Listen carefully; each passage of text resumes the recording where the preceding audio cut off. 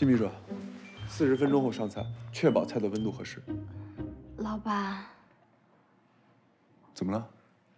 新来的助理记错了日期，他定成了明天，所以今天可能来不及了。这点小事儿都给我办不好。马上启用备用方案，务必要让李先生满意。还有那个秘书助理，让他马上去人事部结算工资，以后不用再来了。老板，他平时表现很好的，而且他是应届毕业生，好不容易才通过了面试。这里是商场，不是菜市场，我只讲成败，不讲人情。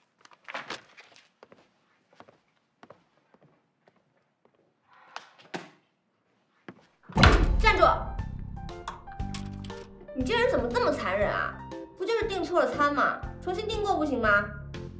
要不要这么大惊小怪，动不动就把人家开除？你知不知道现在工作很难找的？人非圣贤，孰能无过？做错了事情，大家一起想办法解决嘛。这个女孩子恐怕是刚出校门就遇上这么残酷的事情，会对她以后的职场造成很大的阴影的。一个毕了业3年的人，被解雇超过99份的工作，你对此是不是感同身受？我不是被解雇的，我是自己跳槽的。一个经常性跳槽的人，要么非常优秀，要么极度平庸。你觉得你是哪种？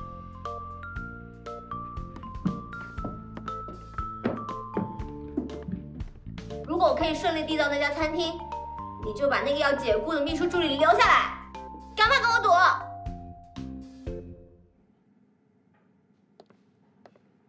赌？老板，李先生对您的诚意十分满意，今晚订餐的事情还真是多亏了郝小姐。好聪明。金秘书，你都搞不定的事情，他是怎么搞定的？金秘书，现在还剩多长时间34分钟。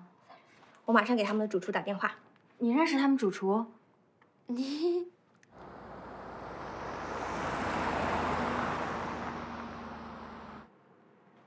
来。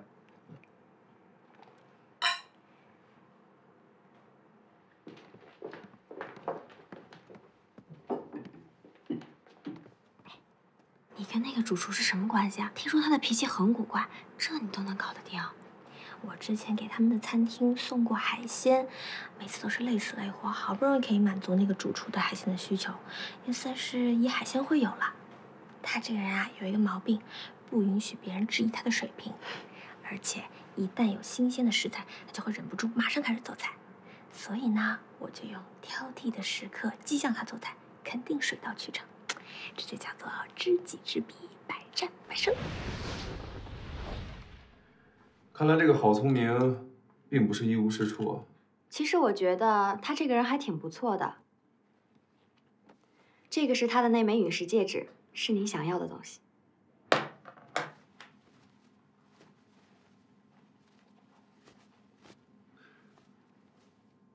这么重要的东西，你是怎么拿到手的？郝小姐似乎特别容易相信人。哎，郝小姐，你的戒指好特别啊！这个啊是流星变成的陨石戒指，可以给人带来好运哦。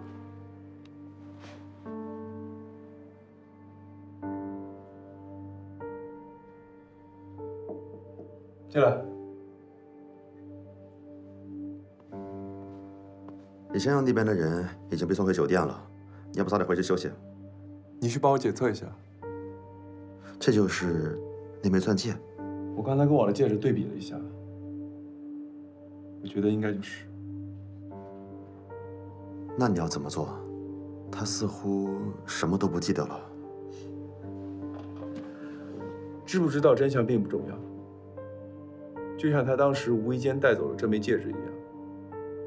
同时，他有可能无意间也带走了车祸现场其他的东西。只要有证据，我们早晚会找到真相。或许吧。我先检测去，你早点休息。去吧。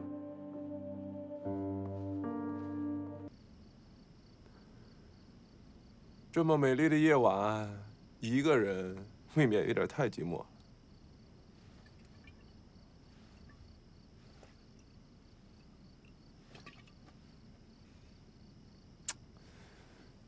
是不是应该来点儿香艳的刺激？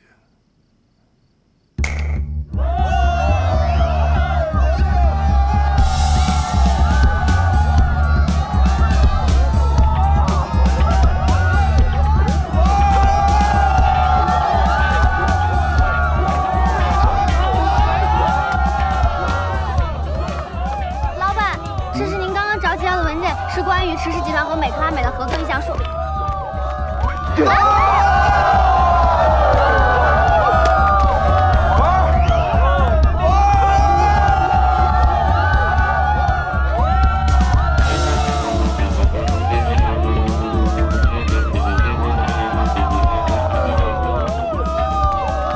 老板的嗜好怎么变得这么奇怪？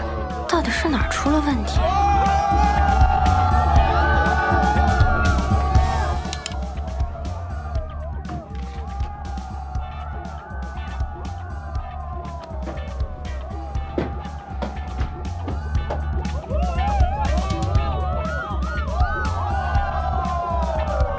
那是迟暮。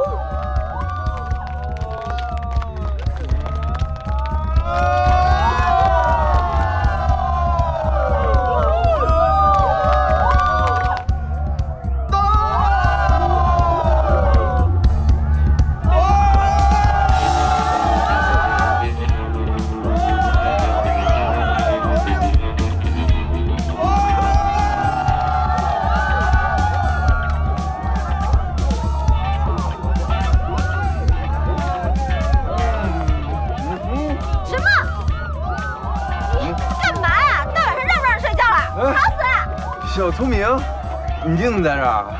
我怎么在这儿？我怎么不能在这儿？那什么，我在哪儿都能见到你，说明我们真的是很有缘分。我一看到你就会特别的安心。我喜欢你，我喜欢你。说你疯了呗？我没疯，你必须你摸摸，你摸摸看。没听到。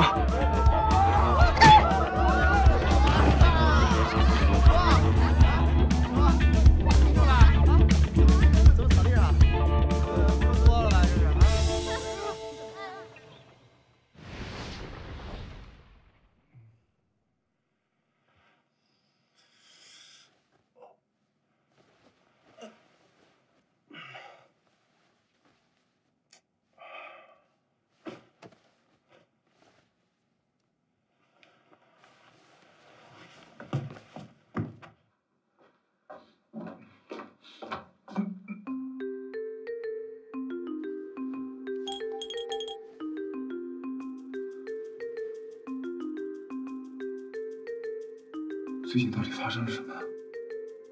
怎么搞的？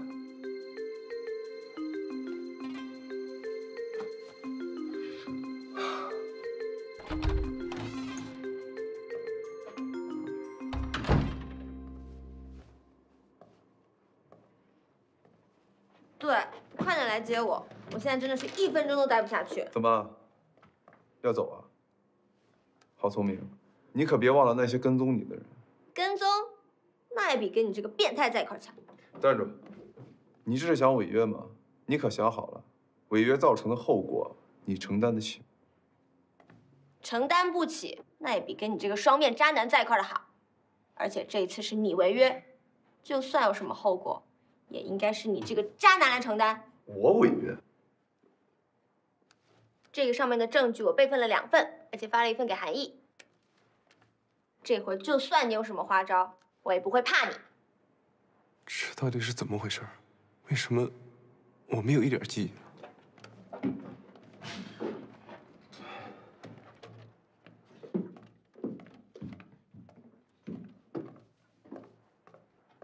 石总，这枚钻戒的确跟池氏的祖传的戒指是一模一样的。还给他。该问的都问了吗？没有。那怎么放人走了呢？用不用派人跟着？不用。可是万一如果出了什么差错的话，你放心，我自有安排。去吧。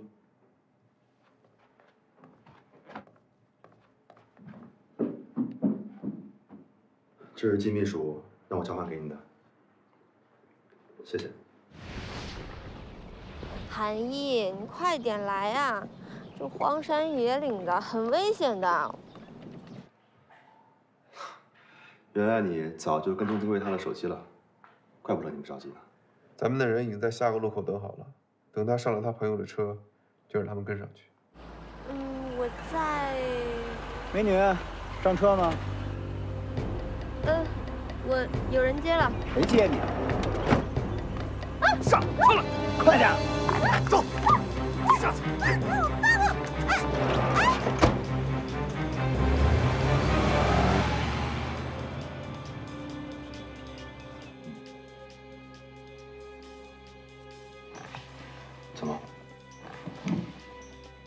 怎么不动了？是不是出问题了？不可能啊！他才离开10分钟，能出什么问题？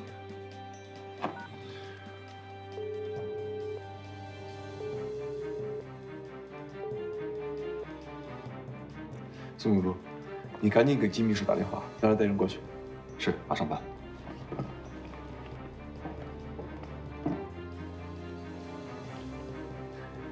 没想到你们这么快就来了。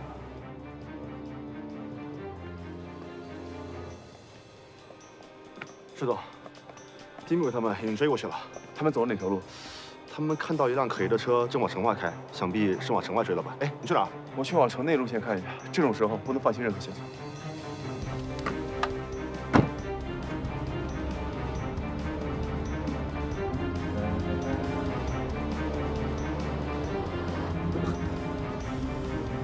糟了，老大，我们好像被盯上了！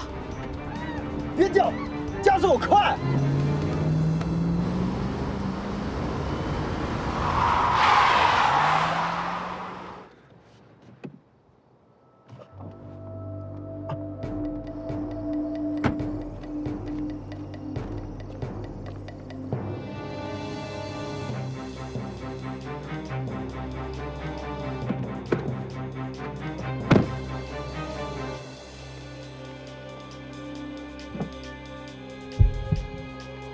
干什么呢？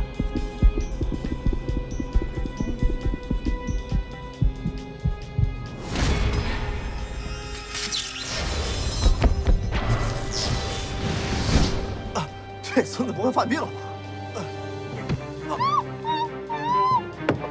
带走啊！走。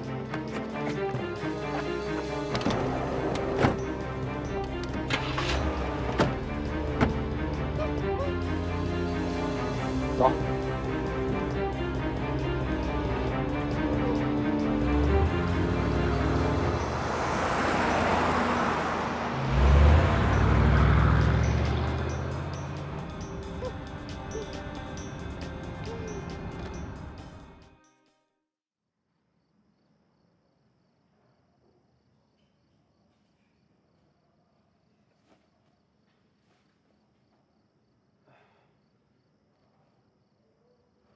迟墨，这次又玩什么呀？捆绑啊！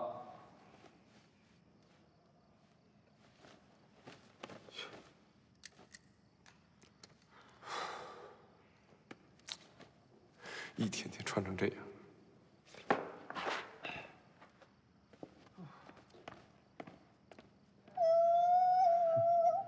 费尽心思啊，小妞，你终于落到我的手里了。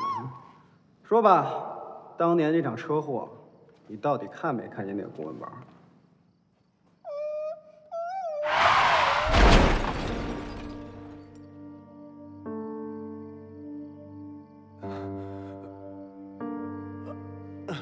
爸，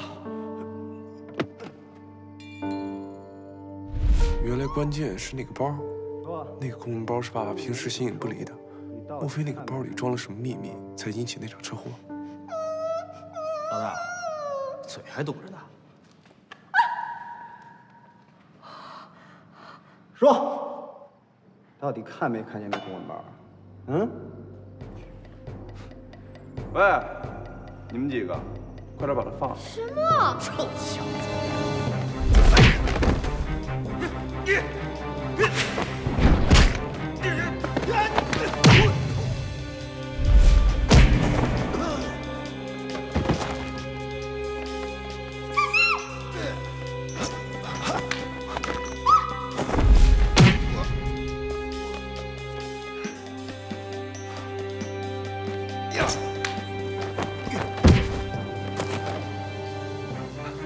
聪明，我说过我会保护你的。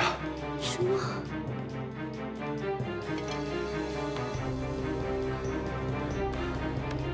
不怕啊。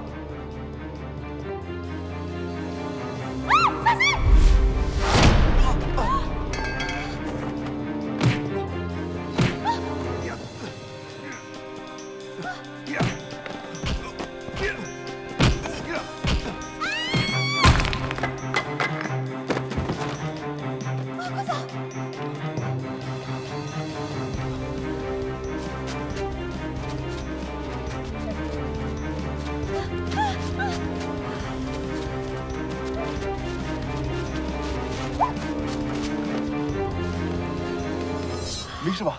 没事，快走！啊，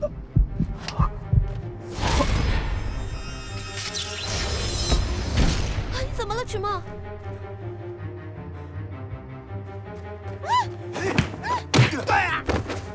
走。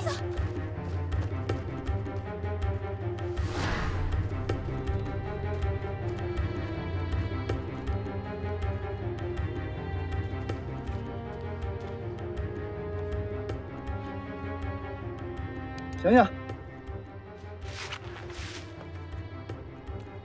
人呢？不知道，大哥。到手的肥肉不能就这么没了。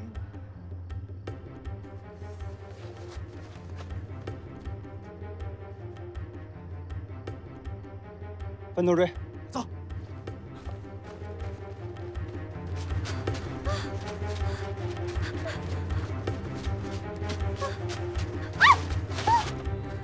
你没事吧？脚崴了，我看看。真倒霉！如果是韩毅，还能让他背我一下。这个迟大爷嘛。算了，他们还在后面追，我们赶快走吧。啊！我们之间有约法30条的。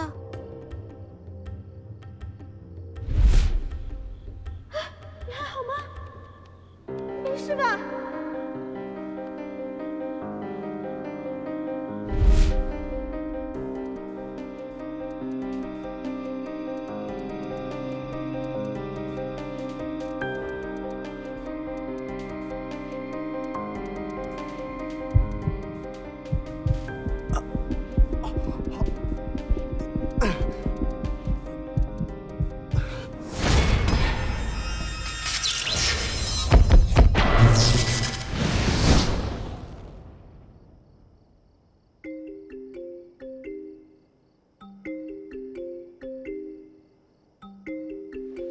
喂，郝宗明，你想干什么？啊！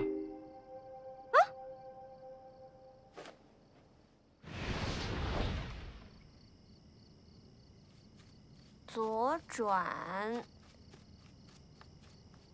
再右转，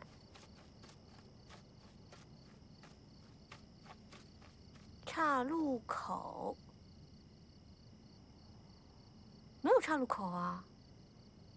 哎，你这个导航不行，要用指南针。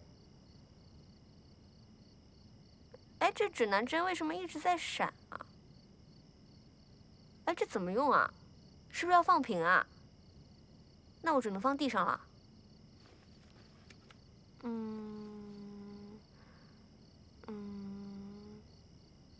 这怎么还在动啊？这怎么用啊？那边是南。嗯，哪边？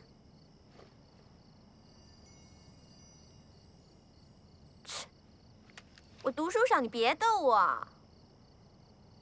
看见没有？那个是北斗七星，那边是北。分辨方向是要看斗柄的，斗柄朝南，天下皆下。现在这里是盛夏。嘿，那个叫什么？玉衡。哎，那个呢？瑶光之星。 瑶光之星，好美的名字啊！我觉得你懂得很多嘛，你喜欢天文啊？喂，郝宗明，你最好离我远一点。你别忘了，我们有约法30条。你以为我想离你近啊？你这个人怎么一会儿冷一会儿热的？池梦，你是不是有神经病啊？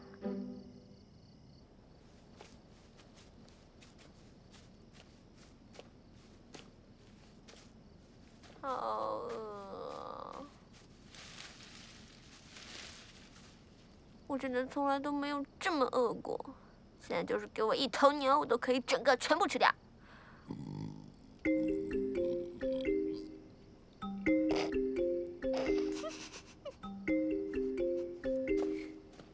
喂，池大爷，你又生气啦？这路上都生气多少次了？哎，有的吃的，有的吃的，桃子哎。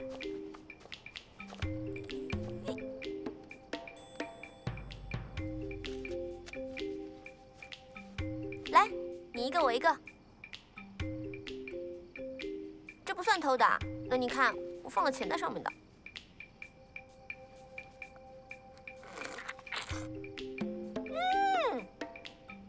很甜，吃吧吃吧。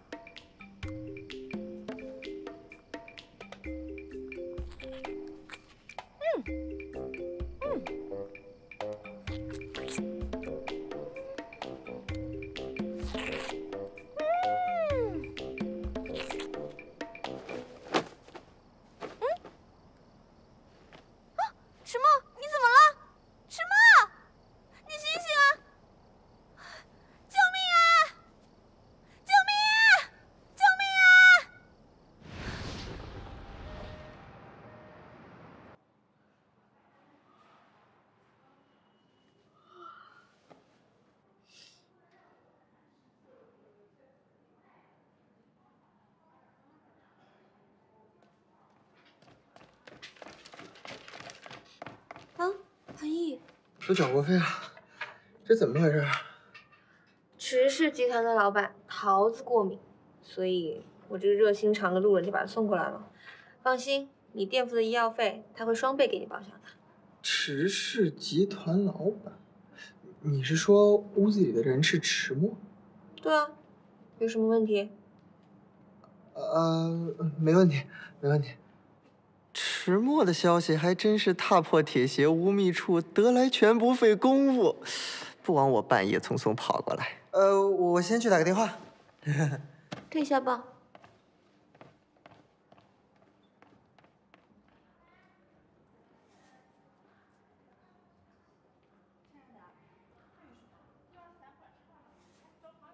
这个人怎么几天不见，越来越神神叨叨？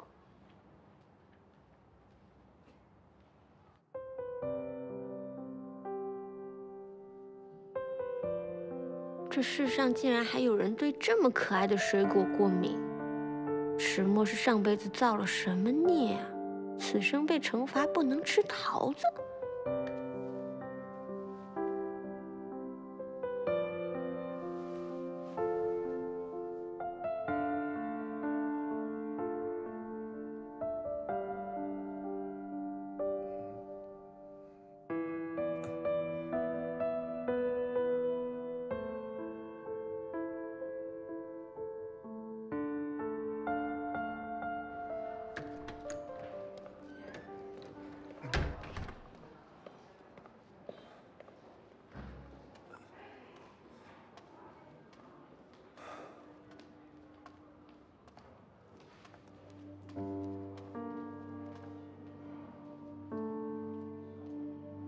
最近这么多异常，也许我的确应该找个医生好好看看。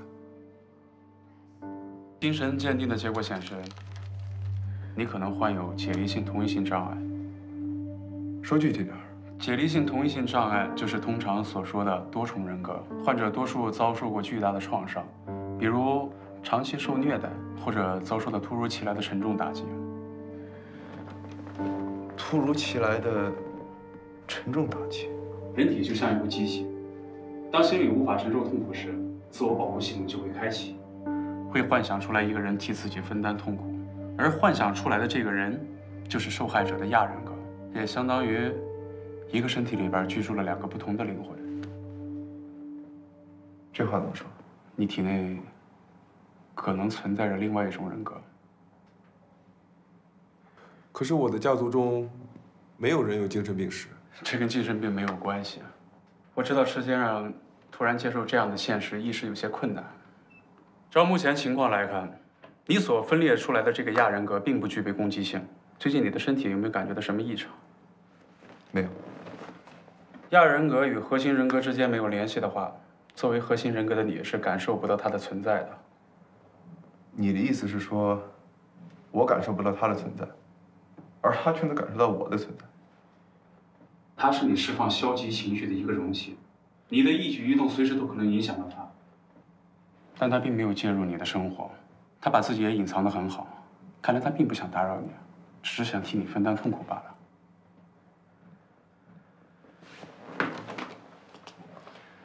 你刚才说那么多，我觉得没有任何的参考性。是先生，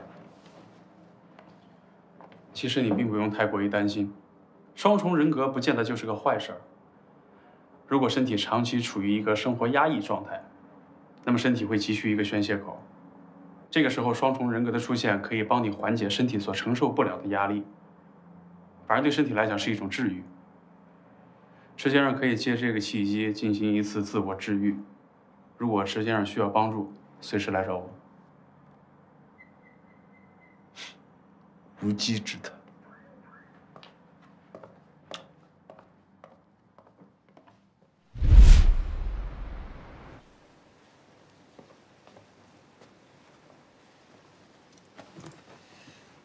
郑小姐喜欢在这个咖啡厅喝咖啡啊？废话少说，我东西呢？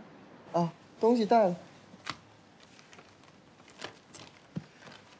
最近我可是早出晚归，好不容易才找到了一点蛛丝马迹。这就是第三者啊？准确意义上也不算第三者，毕竟池先生目前是单身。你就查到这些啊？看来你这个无所不能，也就这样了。池先生平时为人谨慎，我能查到这些已经相当不容易了，好吗？不过你放心，我一定能把这个事情查得水落石出。哼，希望你说到做到。你给我量身定做的旧情难忘套餐，现在开始启动吧。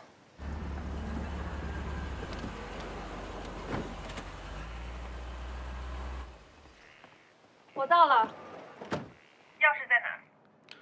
钥匙放在了门外地毯下边。别墅里边的佣人今天休假1天。对了，千万不要弄乱屋里的陈设。还有，别跟任何人说是我帮你进来的。你们听好了，不准乱动这里的任何摆设。是，大小姐。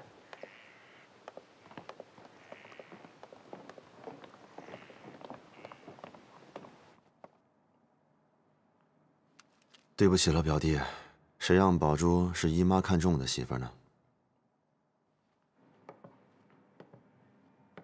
今晚在这里能看到狮子座最绚烂的流星雨，就和3年前那样。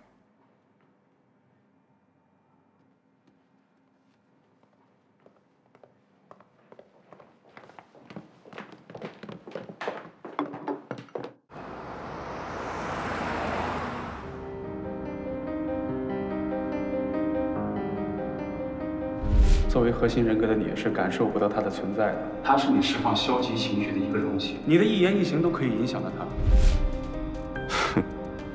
世界上另外一个我吗？你体内可能存在着另外一种人格。另一种人格？这一定不是真的。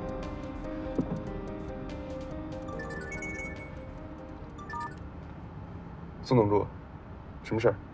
石总，郑小姐可能去你那边了，请你做好心理准备。谁让她过去的？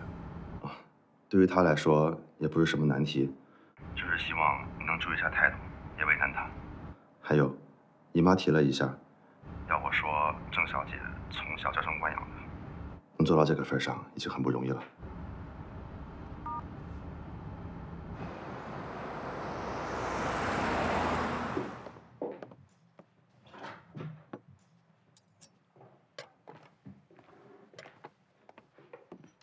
石墨，你回来啦？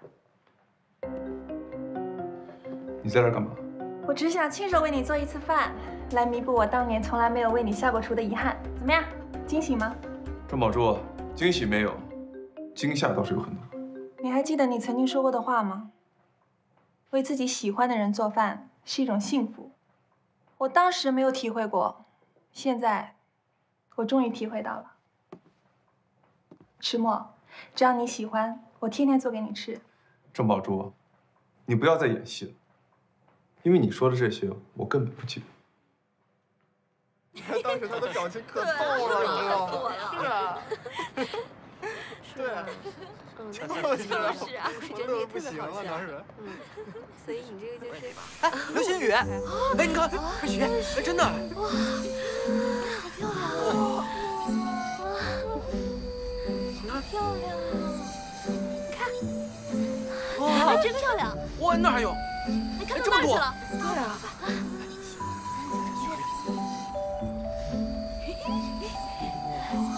哇！哎，迟墨，你这是新一轮的对我羞辱吗？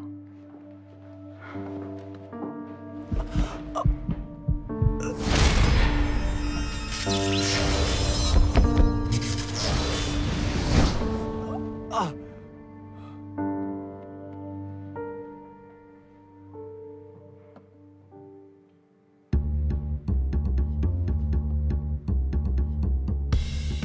宝珠。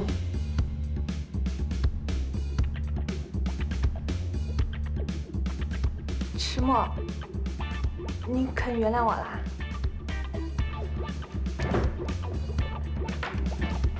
这些菜都是你做的？嗯。来尝一下，好吃吗？宝珠，这是我特意为你做的汤，你尝尝。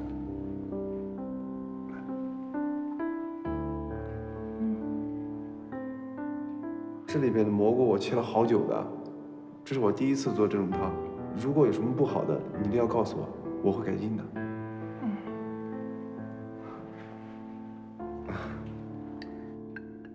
你看我都切到自己手，好笨啊！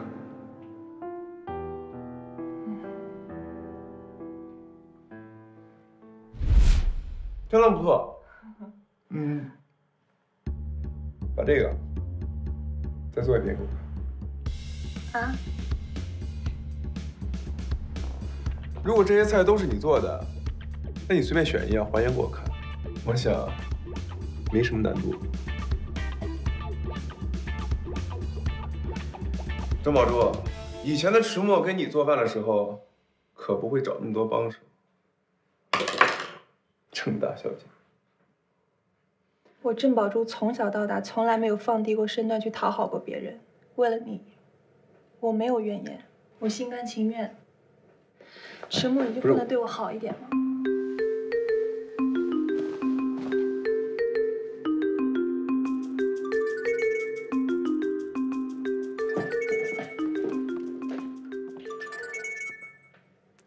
喂，啊，金秘书，你说。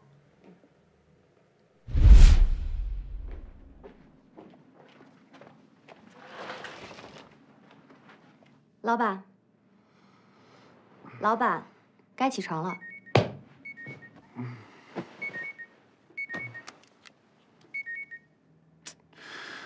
金秘书才几点？你是不是定错闹钟？老板，您今天的行程是上午8点有一个非常重要的会议，在公司的大会议室；中午12点核心媒体部会餐；下午2点您还要别说了。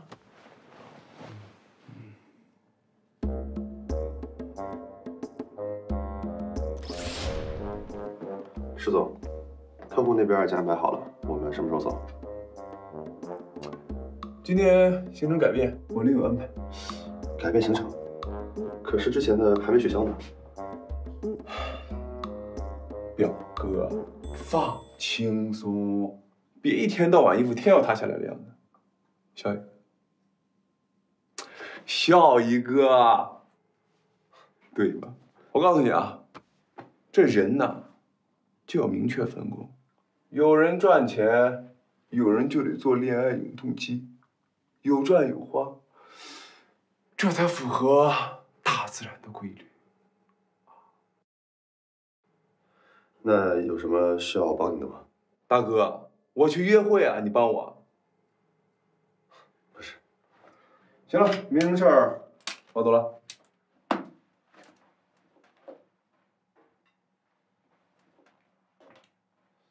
老板这是怎么了？听说他昨天和郑小姐和好了，应该是和郑小姐约会去了吧？是吗？这是好事啊！得让姨妈知道。走，跟上去。你说这个旧情难忘套餐还挺有效果的哈。昨天晚上一个昨日再现就打动了他。今天我该怎么做才能彻底收服他的心呢？我就说吧，你只要按照我的这个步骤，一步一步的往下去做，我保证他能投怀送抱。都这个点了，迟墨怎么还不来找我呢？他昨天晚上说今天来找我，不会耍我吧？应该不会吧？据我所知，这迟先生不是这种人呢。他以前不是，现在说不好。我要去找他。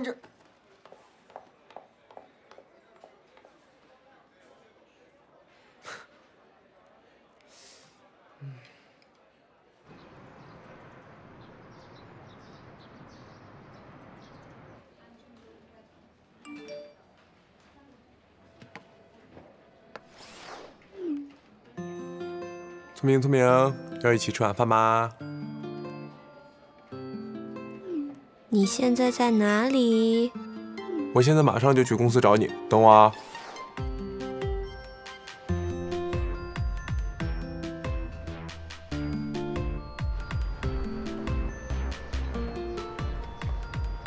老板不是和郑小姐约会去了吗？显然不是。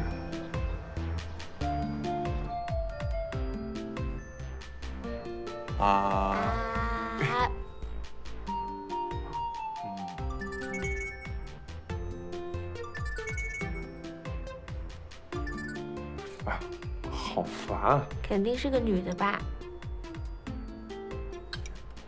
其实是我的初恋。3年前我家里发生了一场变故，然后我们就分手了。之后一直没联系，我也不知道他最近怎么了，总是找机会要跟我复合。那你会跟他复合吗？你希不希望我跟他复合啊？好了好了，我的好笨蛋，你还不知道我心里只有一个人啊，那就是你喽。接吧。喂？什么？哪儿啊？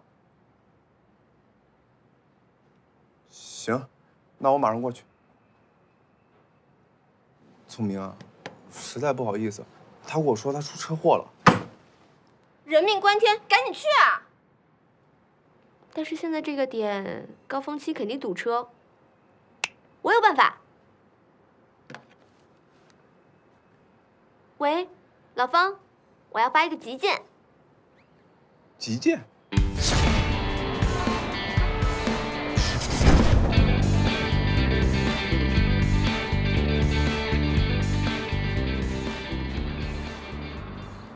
哎呀，兄弟，我只能给你送到这儿了，后面这块区域啊不归我了，你就跟着我这兄弟走，他保证给你送到店儿，啊。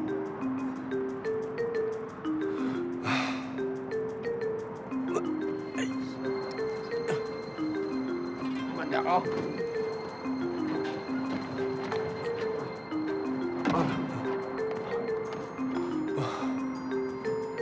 大哥，这车颠吗？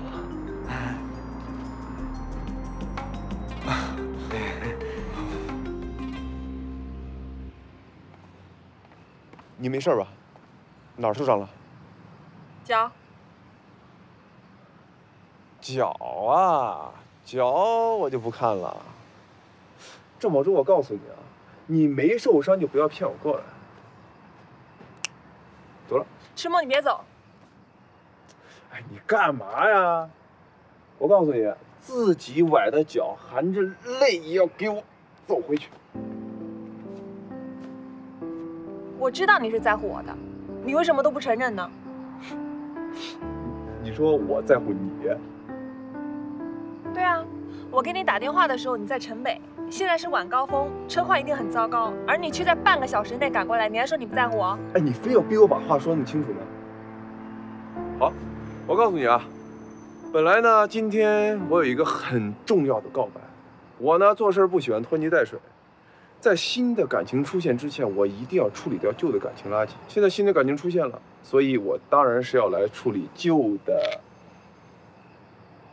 还有啊，我告诉你，我不喜欢自作聪明的女人，懂吗？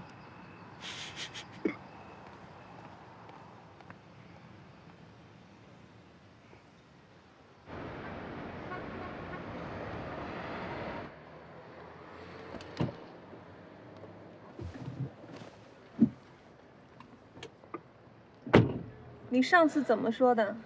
对不起，郑小姐，是我错了，是我被那个郝聪明给迷惑了。不过现在可以确定的是，照片上那个女人的背影，的确是梅克拉梅的郝聪明。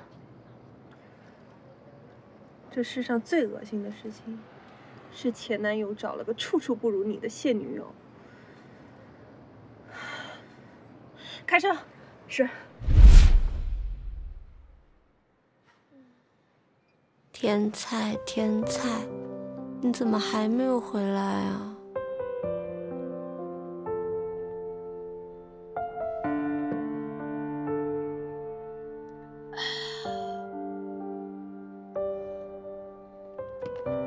也不知道你和前女友的事儿处理的怎么样了。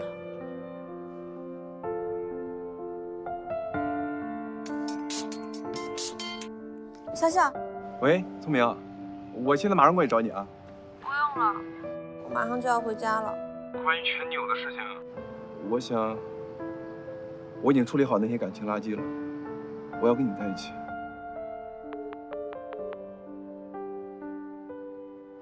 郝聪明，你听到了吗？我现在就要跟你在一起。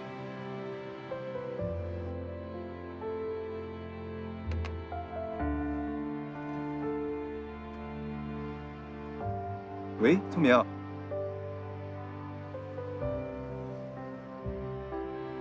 怎么关机了？果然，前女友是不可战胜的。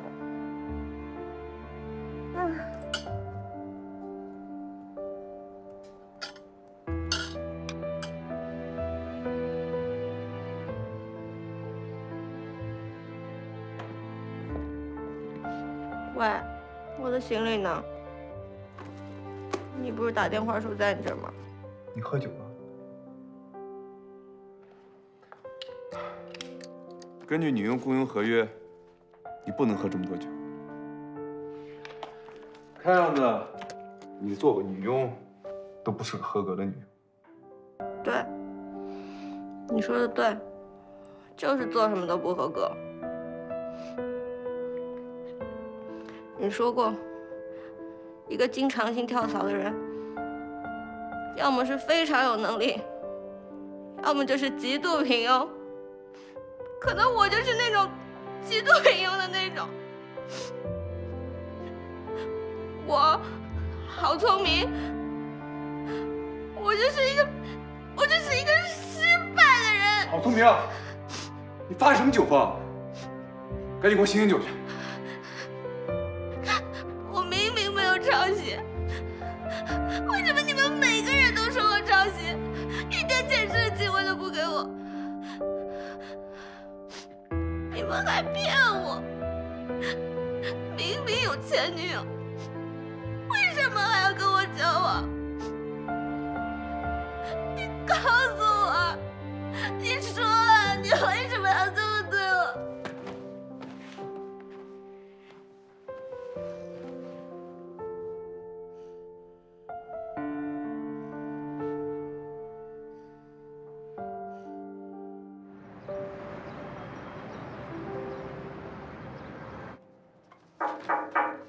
进来。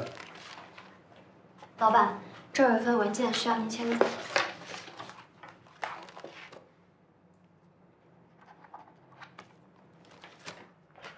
哦，金秘书，你让新盛珠宝公司的前负责人过来见我一下。您不是一直都很少管新盛的事儿吗？是的，我现在就去。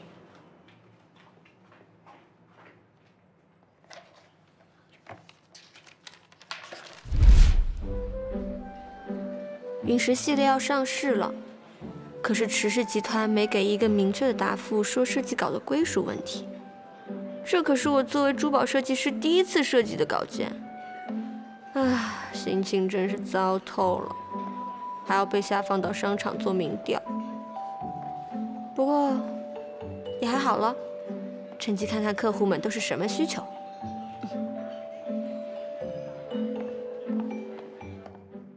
陨石系列谁给你的？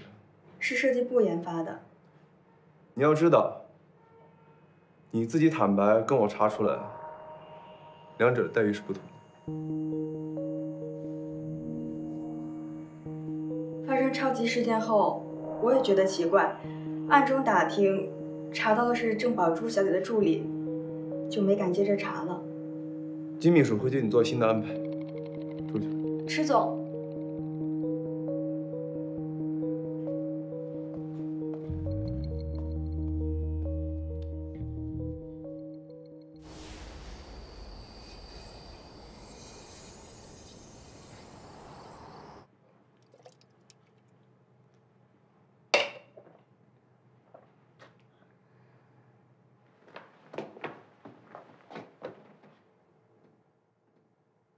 聪明，聪明，池墨，你回来了。池墨，哎，聪明，你别喝了，你怎么喝酒了？你告诉我，你怎么在这儿啊？不要你管。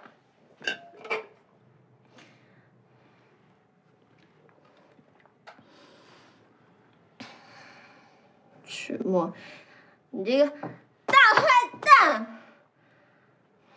明明是我的设计稿，你非要说我抄袭，还搞什么女佣雇佣合同，说什么保护我。要不是你要追查什么车祸，我至于被别人跟踪吗？聪明，你说你跟池墨一直住在这儿？池墨，你个王八蛋！ 对我的女人打主意。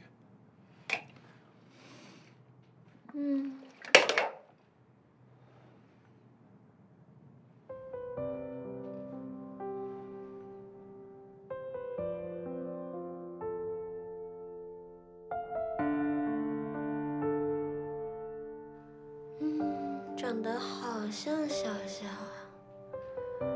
啊，只可惜你不是他。 可惜他还是别人的前男友。聪明，没有啊，我那天还有话你没听到啊。我那天说我要处理好以前的感情垃圾，重新给你开始。但是你也不接电话，你还跑到这儿来，自己在这儿喝闷酒。聪明，你别让我担心好不好？啊？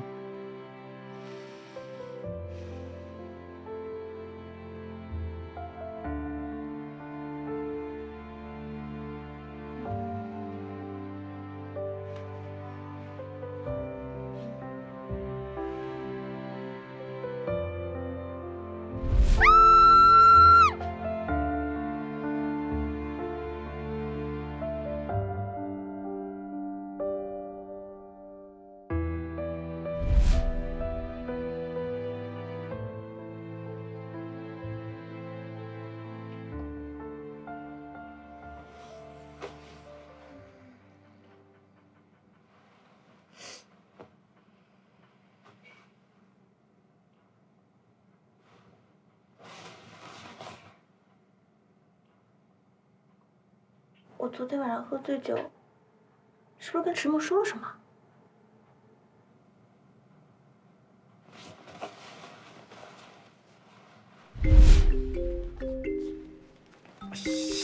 ？shit！ 我告诉你啊，这个东西它就是世界上最恶心的发明，没有之一。哎，表哥，你站着干嘛？过来帮我弄弄啊！我就是。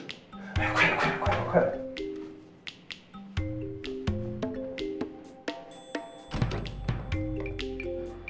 哎，过来，过来，金秘书，过来，过来，过来！我让你办的事办好了吗？按照您的吩咐都已经办好了，可是您确定要这样做吗？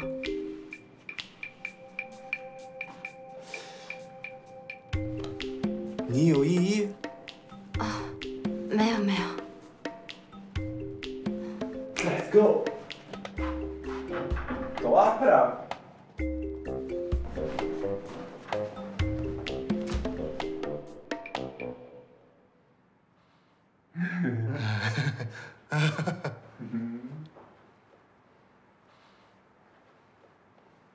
哎，聪明，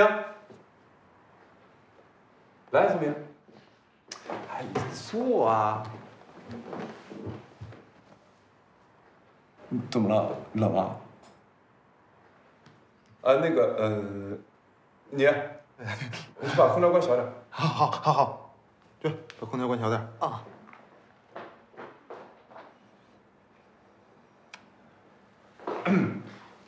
我这次来呢，就是要给郝聪明女士开一个道歉大会。什么？道歉大会？我又做错什么了？就是表达我对你最真诚的歉意。金秘书。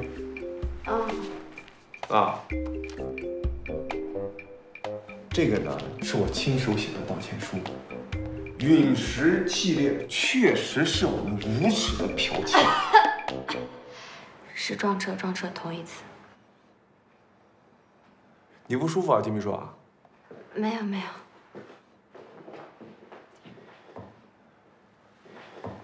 我今天来，不仅把陨石系列的创意还给美克拉美的著名设计师郝聪明女士，恢复其名誉权，因此造成的一切经济损失，我们池氏集团全部赔偿。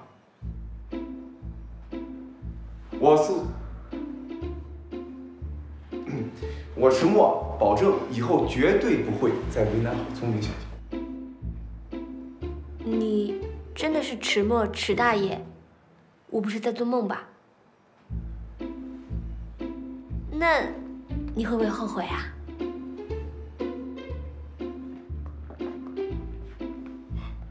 这件事情段经理不为太在意细节，池氏集团将发表声明，陨石系列的创意归美克拉美。当然，由此造成的损失，我们池氏会进行赔偿的。至于其他的嘛，我想我们都是生意人，总有合作的机会，对不对？您说的有道理，对哦，不能后悔。哎，这样，我教你啊。你拿着这个，我们拍一张照片作为物证，好吧？来。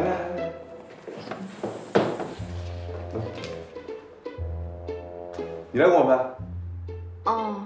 你快点啊！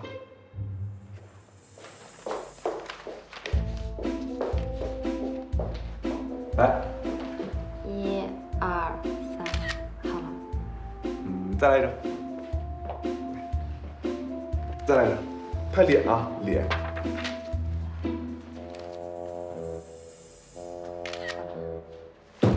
我想想啊。哦，对，手机给我。我再录一段视频，好吧？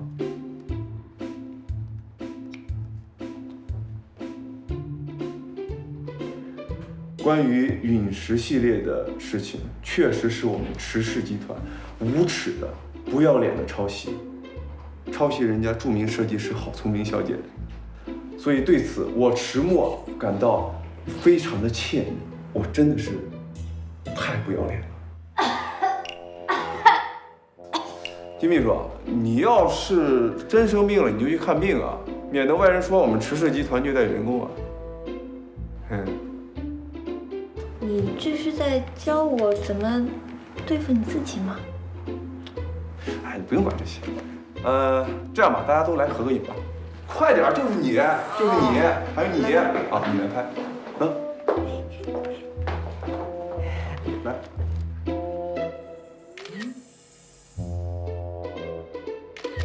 您请。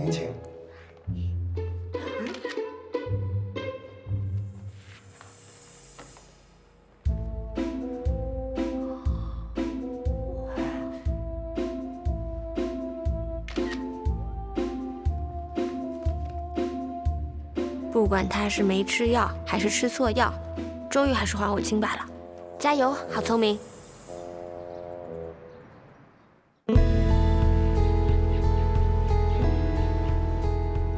今天我一定要跟好笨蛋完成我的告白。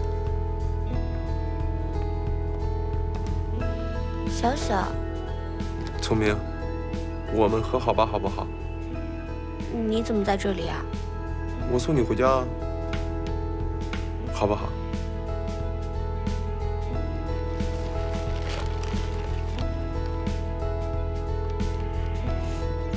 你帮我拿着吧。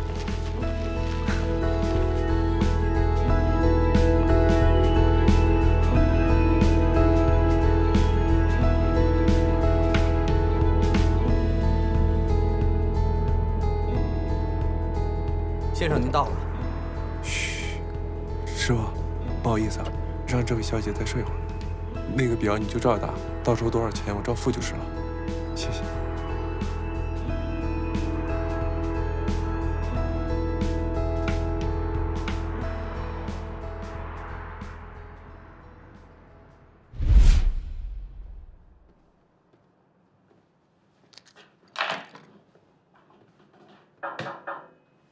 进来。老板，您昨天是不是没休息好？怎么黑眼圈这么重？没有。金秘书，我问你啊，我昨天有没有什么不对劲啊？您为什么这么问啊？哦，是关于美克拉美珠宝设计师郝聪明的那份道歉信。您昨天好像喝多了，非要给郝聪明开什么道歉大会，我怎么拦都拦不住，您还把我骂了个狗血淋头。我一怂，我就没敢问您到底是什么情况。您这是？行了，我知道了，你出去吧。哎，好嘞。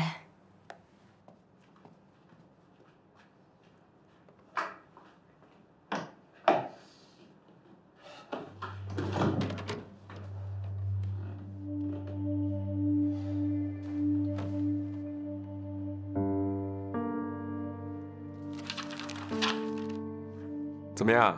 英明神武的我，替你洗刷了一个未来明星设计师的冤屈，剽窃案就此结案。池小沫，我办事儿您还满意吗？果然又是他。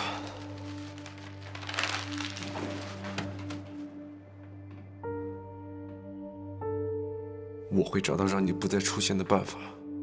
这个身体是我的。绝对不会让你肆意挥霍。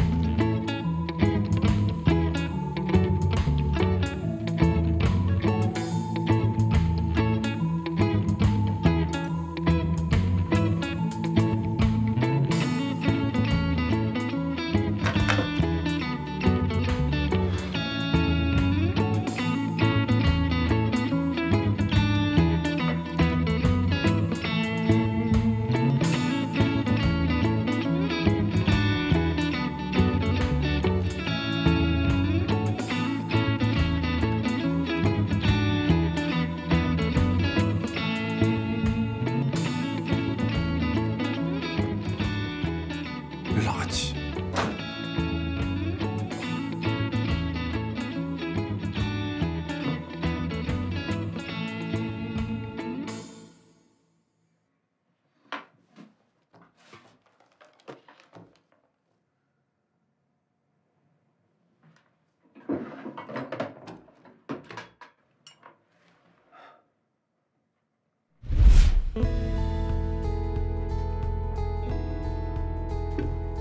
知道了，知道了。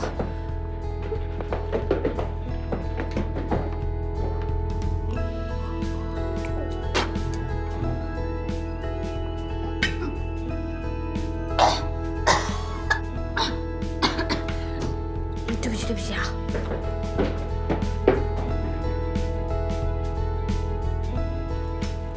干嘛要答应这个混蛋搬到这个地铁都没有的地方？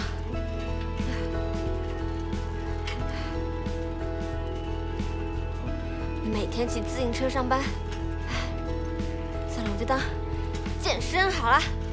加油，上坡，保护环境，人人有责。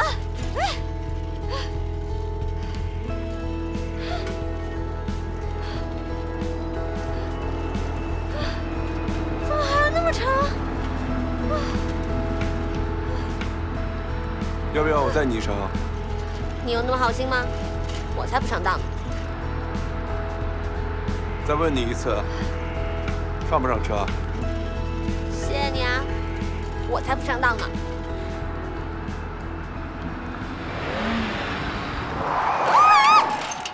喂，撞坏你车我不赔的。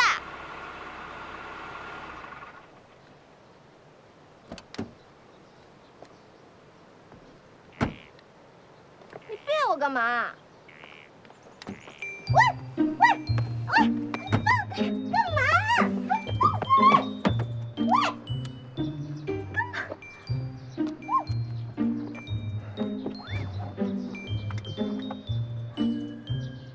我说过的话不会说第二遍，不要惹我。知道了。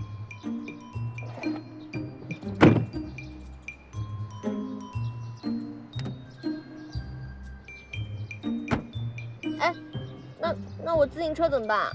我会找人善后。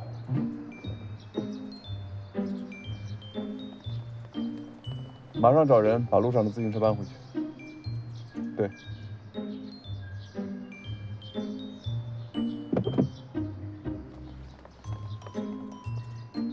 池大爷怎么突然对我这么好？他不会是喜欢上我了吧？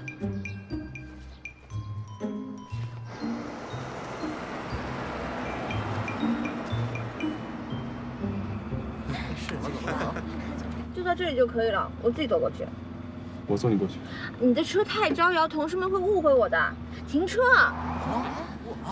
这不是吧？不是吧？下车。要我说第二遍？嗯，下，我马上就下。拿着。